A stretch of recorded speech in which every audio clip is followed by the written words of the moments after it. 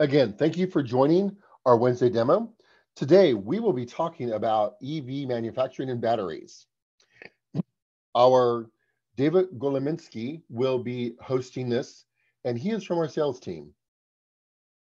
Just a little quick reminder, we will be sending out follow-up emails tomorrow morning. So if there's any additional questions that don't get answered today, we can do that as well as tomorrow. And with that, David, take it away. Yeah, thanks for the introduction, Adrian. And matter of housekeeping, it's Golembiewski. David Golembiewski here. Pleasure to be with you today. As Adrian said, I'm one of our senior account executives here on the sales team. I am not a data scientist. I do have a technical background, but I think this speaks to the power and the ease of the LandingLens platform, that we are truly democratizing AI computer vision for everybody. Simply put, if I can do it, anybody can. So I'm happy to show you with respect to EV manufacturing, we've got a really interesting data set today from one of our partners, LMI Technologies, of actual EV battery cells. That's what we're going to be inspecting today. I'd like to read a quote before I launch into the demo. It's from our CEO and founder, Andrew Ng. And this is the quote: "Instead of focusing on the code, companies should focus on developing systemic engineering practices for improving data in ways that are reliable, efficient, and systematic." In other words, companies need to move from a model-centric approach to a data-centric approach. It's about the data. Rather than being model-centric and focusing on the code, we take a data-centric approach here and focus on your data. So the data of interest today, this is a visible light spectra, just a picture from a smartphone of the thing that we're going to be inspecting. These are EV battery cells, again, from our partner, LMI Technologies. So this is what they look like just with a normal camera. As I'll show you in LandingLens, LMI actually has some special technology where they can image the height of the battery cells and represent it with, RGB color. So we end up with a visual representation of the height difference. Simply put, it makes it easier to see defects. So these are the products of interest, and we'll spend about 20 minutes. I will save the extra 10 minutes at the end in case you have any questions. I'll also point out some great resources and effectively answer the question, where do we go from here? How do you get started with Landing AI? So without further ado, let me jump into the LandingLens platform. So right now you see the home page inside the LandingLens platform. You can see some projects I've created in the past. I'll create one from scratch here with this interesting data set in just a moment. If I click on the projects view here, we can see other projects that I've worked on the platform. We can also go to the examples page to test out some pre-built models, right? If you don't already have some data, or if you just want to test things out, that would be where you can get started. So back to the homepage, or right here on the projects view, this visual illustration at the top gives us a pretty great overview of the AI computer vision process, right? How do we create a performative model? Well, the first step is to upload images, as I'll do in just a moment.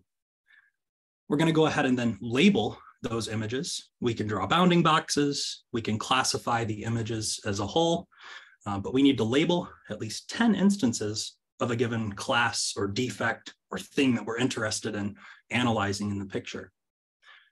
Third, we'll hit the train button, and actually in the cloud, we'll allocate GPUs and we'll train the AI computer vision model. Finally, we can run inference live in the cloud. I'll also talk about options for deployment. That is, performing the inference on the edge in your, say, manufacturing facility rather than in the cloud. So upload, label, train, predict. If I click here where it says create project, we'll see the 4 different fundamental project types. So from the left, we have object detection. Object detection projects, and this little visual glyph here is kind of helpful.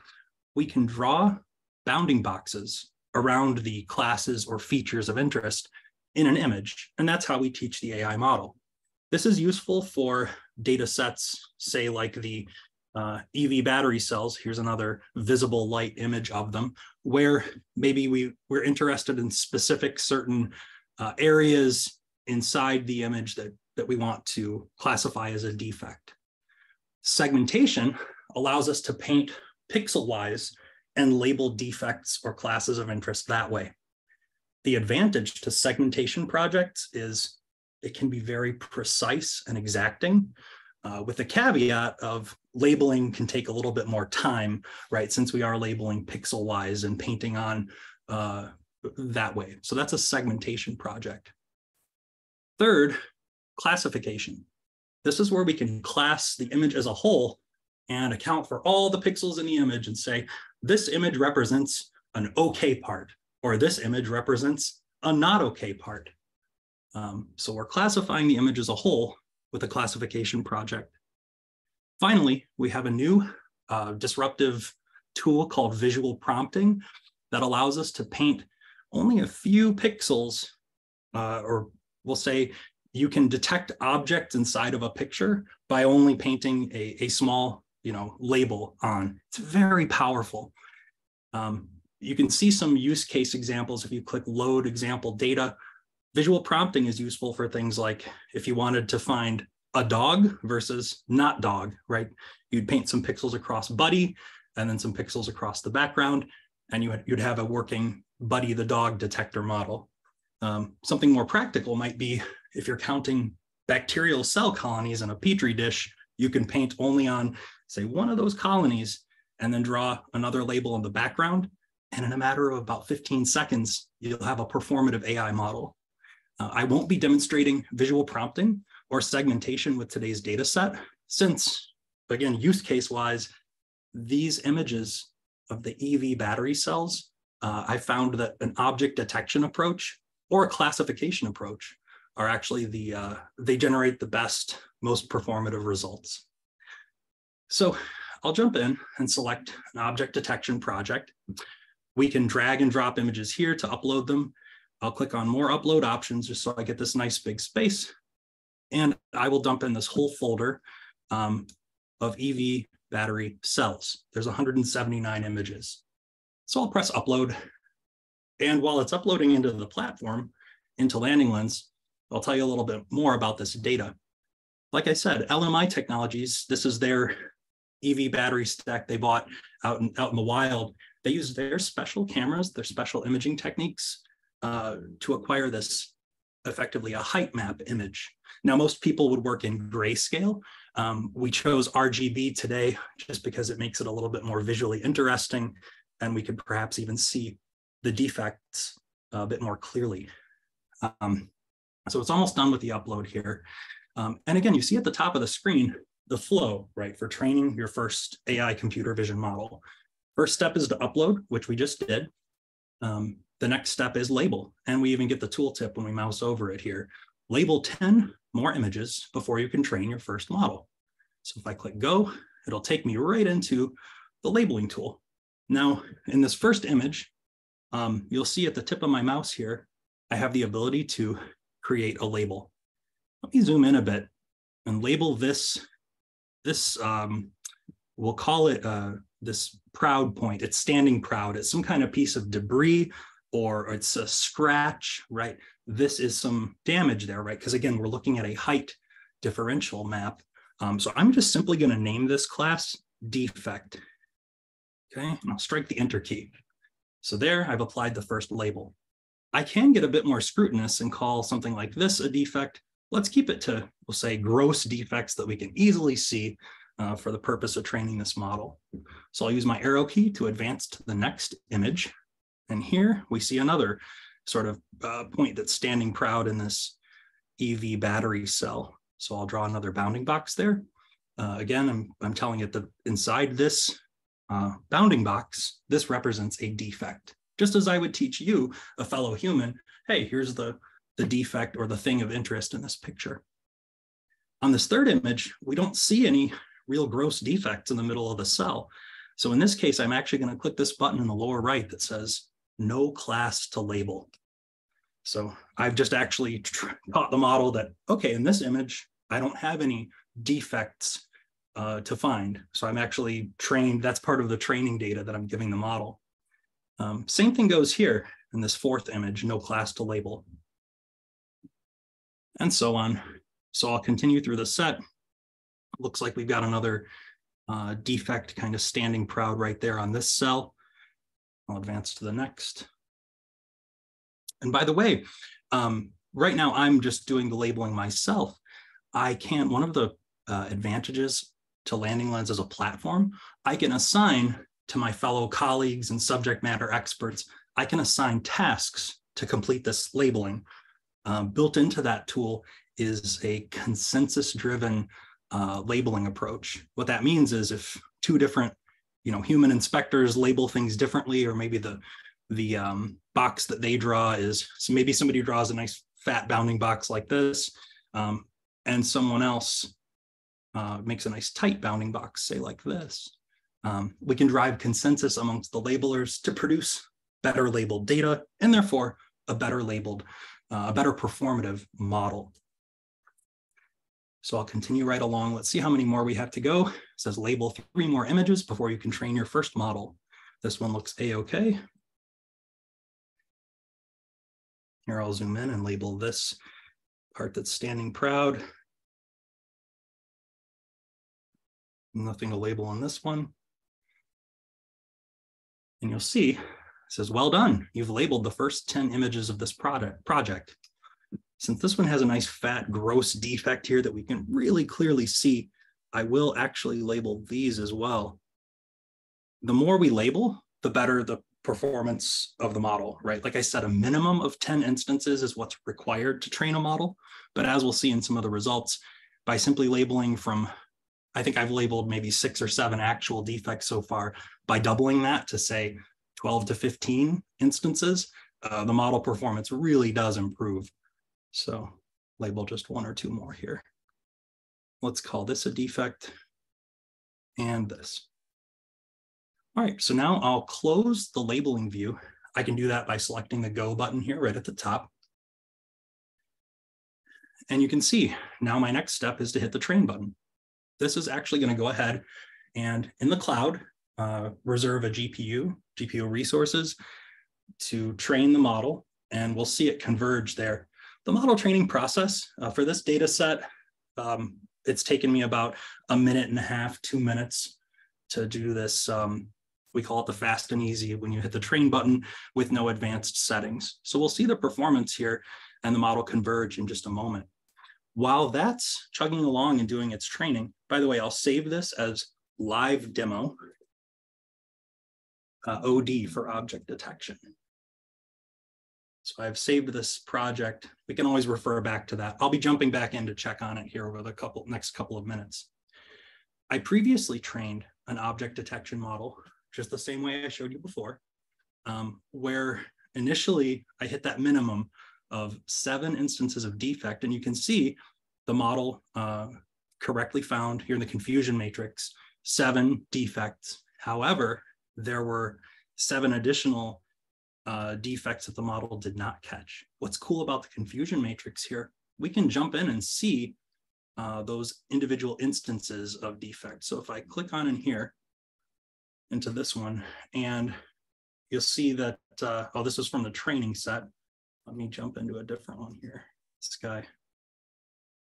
The prediction of the model is that there's no defect. So the model called this one good, but it was in fact not good. When I toggle the ground truth here, you can see the bounding box that I had drawn at these coordinates. I had given it ground truth. So this is one of the misses. This would be considered an escape in a manufacturing process.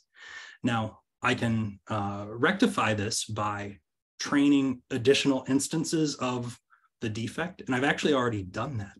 Let me turn off the filters and go back to the image view. And over here on the models pane, you can see this was the first model I trained. In the second model, I applied some data augmentations. So this is in the advanced model training page. I also added an 8th instance of defect, and the recall looks a little bit better, but the precision went down. In the third training, I actually just, like I said, I labeled additional, I painted on some more of those object detection bounding box labels. And you can see the third iteration of this.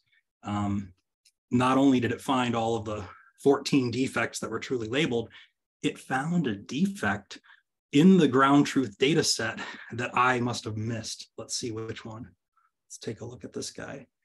So right here, if we zoom in, I didn't label anything on this. See, it's unlabeled. We can see the model found with 18% certainty this defect at the following coordinates here.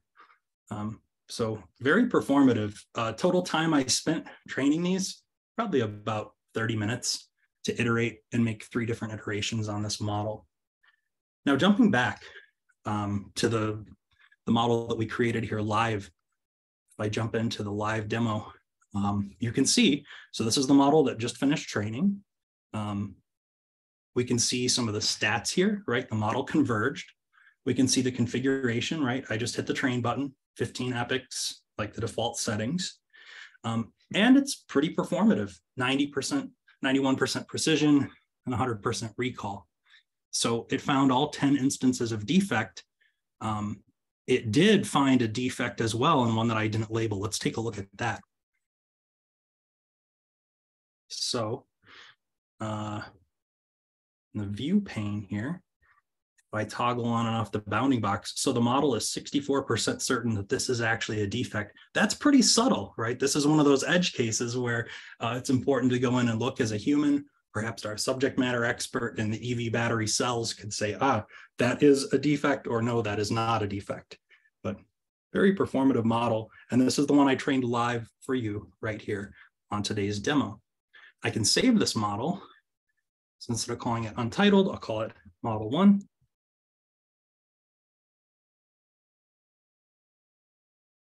Model 1, default settings. And if I click on the train with custom options here, I can apply some additional augmentations. I can do things like crop in the image. As well, I can change the number of epochs, and simply put, I've got a lot of additional tools here if I want to further refine and improve the performance of the model. In general, having, again, minimum of 10 labeled defects is going to give us reasonably performative results. I'd say training additional defects, like if I took the time to label 5 or 10 more and retrain, I'd have an even more performative computer vision model. Quick time check. We've got about 12 minutes left on today's webinar. Let me go ahead and, so in the view pane here, we can see again where the model predicted a defect here with 75% certainty. And I did not label this. This is the model finding this defect here, standing proud in the middle of the EV battery cell.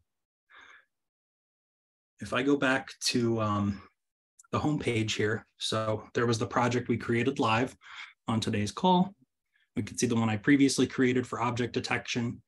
The last thing I'll show you here, and just being respectful of time, I'll show you a model I already built where I used a classification approach, right? These battery cell images here on my hard drive were set in 2 different folders, bad and good. And so I used that to actually apply labels to these images as I uploaded them. So when I uploaded them from the good and bad folders, LandingLens recognized that and said, oh, this came from the good folder. We'll apply the label good. Reasonably performative here too with the first model, 90.5% precision and recall. You can see the correct predictions it made. There were 86 good, 76 bad. And we also see where we had some incorrect predictions where the ground truth was good and the model called it bad, right? That's a false call. Here, ground truth bad and the prediction was good. That's an escape. And we can go in and look at those edge cases and perhaps even reclassify them and train again. If I jump in here and look at this one, the ground truth on this image is bad. We can actually see a defect right here, it looks like. But the prediction was this is a good image. Let's see which pixels influenced that. This is a pretty cool feature in classification projects. So when I toggle this view, you can see these pixels here did influence the model's decision. I can actually toggle that as a whole on the data set, and we can see what pixels influence. So when I toggle, that might be subtle to see right now. You can see it's all those pixels in the middle of each of these EV battery cells that's influencing it. Well, right now we're at the 20-minute mark. I hope you appreciate this intro to LandingLens. At this time, I'm actually going to ask Adrian, are there any questions that I can address on today's call? Yes, great. Thank you, David, for a great presentation. And we do have a question. And that question is, what are minimum data that would be needed? Yeah, so the minimum amount of data that's needed, I've said this previously when I was doing the labeling, but it's 10 instances of a given class, a given defect or object of interest in that image. So once you've labeled a minimum, and again, this is minimum, we're talking 10 instances of a given class or defect, we can train an AI computer vision model. We'd recommend more than that, but that's the minimum. And you saw me do it here in the demo where I labeled approximately 10, maybe 14 instances for that object detection demo. And, we saw a pretty performative model, even at a first, you saw me do it here in just a few minutes. Hopefully that answered your question. One other thing I'd like to touch on in the spirit of answering questions in general, maybe a pro tip. I talked about like the home view here in the platform, the projects view. I would like to call out the Landing AI community as a great resource. If you have questions, looking for guidance, lots of great technical folks on here. Please feel free to post questions there in the Landing AI community.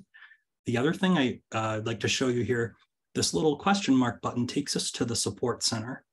And I find myself citing examples from this probably a few times every single day for customers. This getting started resource is quite helpful.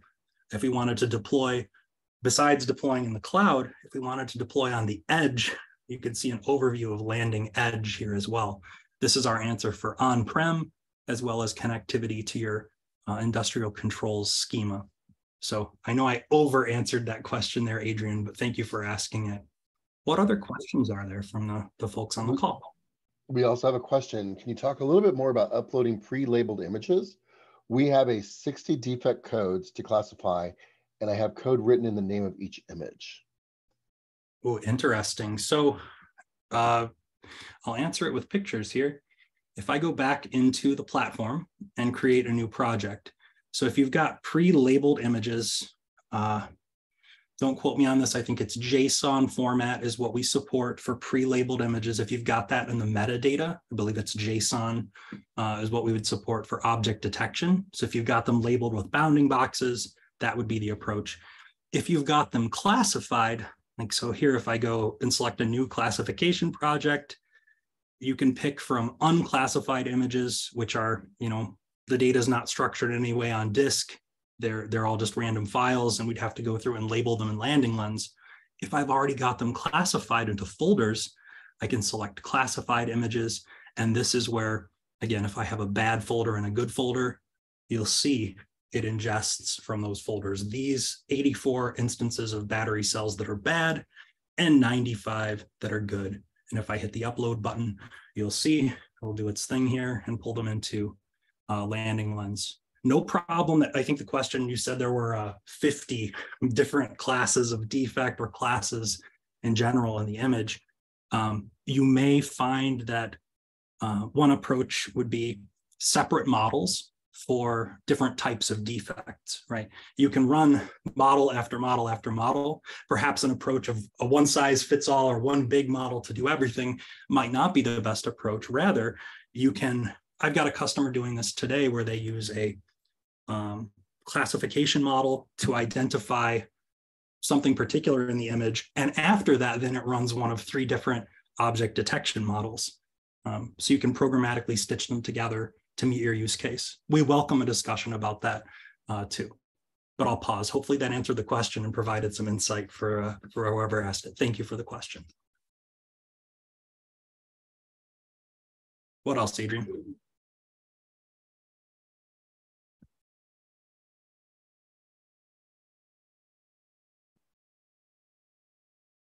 I guess I can preemptively answer a question I get asked often on the sales team here at Landing AI, and that is, how do I get started? Like, where do I begin? You may or may not be aware that right on our homepage, landing.ai, there's a button here in the upper right, start for free. Anyone and everyone can go on and create a free trial of LandingLens to test it out with your own data. That's a great starting point. Of course, we welcome a conversation with you. You can hit this contact us button or use, the community. We're here to help.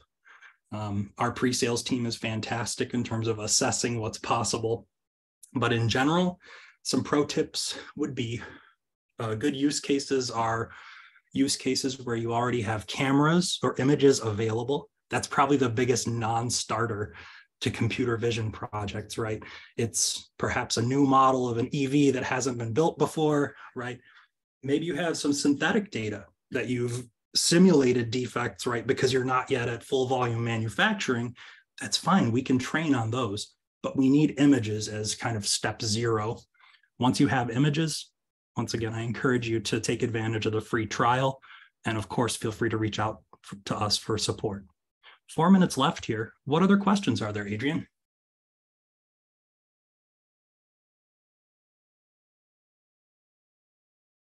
You're muted in the Zoom. Hold on, sorry about that. Let me repeat that question. If you need to only label 10 images, why should we upload 100 plus images? Great question. So one thing I didn't explain is that by default, LandingLens splits the data into different sets. So if I go in here, we go to one that's been trained. We'll do the one we created together here, the live demo object detection. If I go to this filter, you can see the different data split. So these 179 images that I uploaded were split into different sets for training, dev, test, and unassigned. You can manually assign images to a given split, but simply put, yeah, I could have just uploaded 10 images and that would have been enough. But what's really cool is seeing the performance on unlabeled. So notice after about, what is this? 6, 7, 8, 9, 10, 11, 12, 13, 4. I've only labeled 13 of these images. And then notice this tag here, unlabeled. These are images that were not used to train the model. So this one, the split was unassigned. If I go to the view tab, you can see the AI model ran inference on it and it detected defects at these two locations with 37% certainty and 67%. So that's why you'd upload more than the bare minimum is you can run inference on these to test the performance of the model. I can also go down to the deploy page here and create an endpoint. And what this will allow me to do is run inference here in the cloud with this model that we trained with the default settings. We'll come back to that in a moment once it's done spinning up the instance. But hopefully that answered the question. That's why you'd upload more than the bare minimum, is you want to test additional images and see the performance of the model. See if it deployed. And I know it is deployed for my other object detection that I created previously. So I can hit the predict button here, and then I can either drag and drop, or I can even programmatically interact with this, but I'll grab one of these cell images at random, drop it here. It's uploading and it's inferencing. Wow, that was pretty fast there. The prediction is no labels, meaning it didn't find any defects on this image.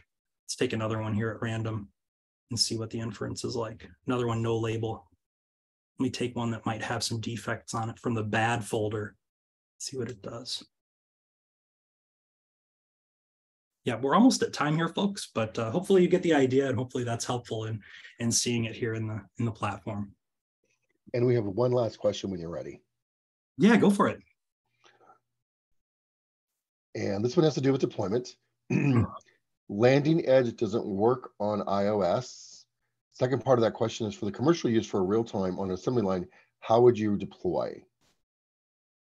Yeah, for real time on an assembly line, I mean, Landing Edge is our solution used by manufacturers It's also used for use cases. I've got a client where their use case dictates low or no internet connectivity out in the field where their big machines operate, but they need this to be doing inference there locally. So what we're doing with them, they use LandingLens to train the model in the cloud, and then LandingEdge to deploy. So LandingEdge is software from us. It's true, it does not run on iOS, right? You see I'm on my MacBook here, but it's supported by Windows and Linux. We just released Linux support as well. Now, again, in the cloud inference and LandingLens, the GPUs are in the cloud. You don't need to invest in any hardware. With LandingEdge, we'll need to provide that edge compute hardware to do the inferencing. I see we're a minute over here. Hopefully that answered the question. Happy to go in depth on any questions you have. And as well, Adrian's going to send out a follow-up email after this webinar. Any other questions here before we part ways today? We are good, David. Fantastic. Well, I thank you all for your time. Feel free to reach out. Again, there's several ways to reach Landing AI. The community, right there on our homepage, you can sign up for a free trial or hit that contact us button, and we're happy to help. So thank you and have a great rest of your day, everyone. Take care. Thank you for joining us. Just a little closing housekeeping. We will be sending out follow-up emails tomorrow. You do have my email address in the chat, so if you'd like to talk to us sometime today, feel free to drop me an email, and we will have this recorded session attached to the email. Thank you again. We do this every other Wednesday, and we do have a series of new webinars coming up for the summer, and it will be around camera and physical settings. It'll be a master series, and we always encourage demo topics. So if you join our community, we do post a lot there, so feel free to drop what you would like to see, but we do have a schedule of demo topics we'll be discussing this summer. Again, thank you for your time. Look for those follow-up emails tomorrow morning. And again, if you need to talk to us earlier, feel free to drop me an email. Thank you. Have a great day.